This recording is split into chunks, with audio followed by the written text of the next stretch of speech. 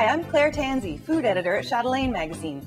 Welcome to the Chatelaine kitchen, where we triple test all our recipes to make sure they're delicious and foolproof. We tested our pumpkin pie recipe more than 10 times, making improvements with every test. Today, I'm going to show you the best way to make a perfect pumpkin pie.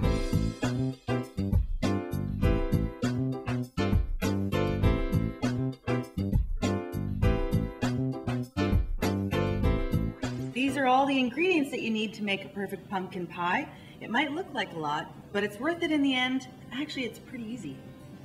Pastry can be intimidating, and one way to make it easier is to do it in the food processor. This is just flour, salt, and a bit of sugar, buzzed around a bit, and then you pour in cold, unsalted butter. It's really important that it's cold. That is one of the few tricks of pastry. And then you just let the food processor do all the work and pulse the butter into the flour until it forms little crumbs.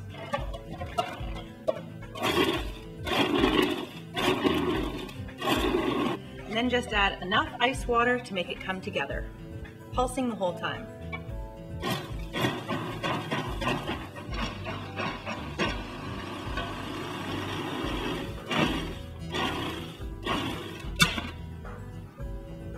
Perfect. These have been chilling and now I'm ready to roll them out. And this is enough to make 2 single crust pies. Just a little bit of flour on the surface of your counter, a little bit on the surface of the pastry, and a little bit on the pin. And then just roll it out into a big circle. And then you just transfer it into a pie plate. There are lots of unusual techniques, but the important thing to remember is you can always kind of rebuild your pie crust if it rips a bit, and that way nobody will know the wiser. At this point, I'm going to crimp the edge and make it beautiful, or as beautiful as I can make it. And with this pastry, I'm going to blind bake it. And that's a technique for making your pastry even more crispy and golden, and also making sure that the pastry is cooked through. Because pumpkin pie filling doesn't really take too long to bake, you have to make sure that the crust is already crispy when the filling goes in.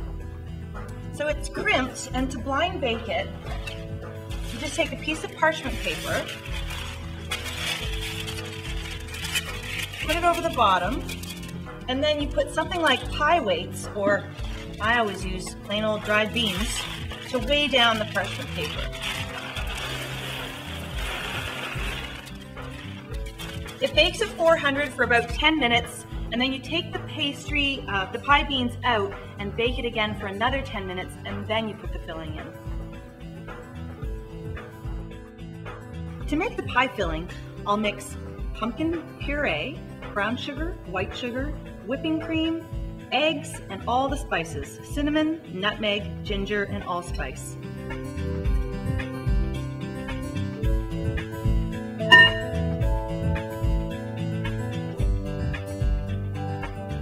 Whisk them all together and then pass them through a fine mesh sieve. This makes the final pie so luscious and silken. Pour the filling into the hot pie crust and pop it back into the oven. Now that earns the Chatelaine seal of approval. For more recipes, go to chatelaine.com.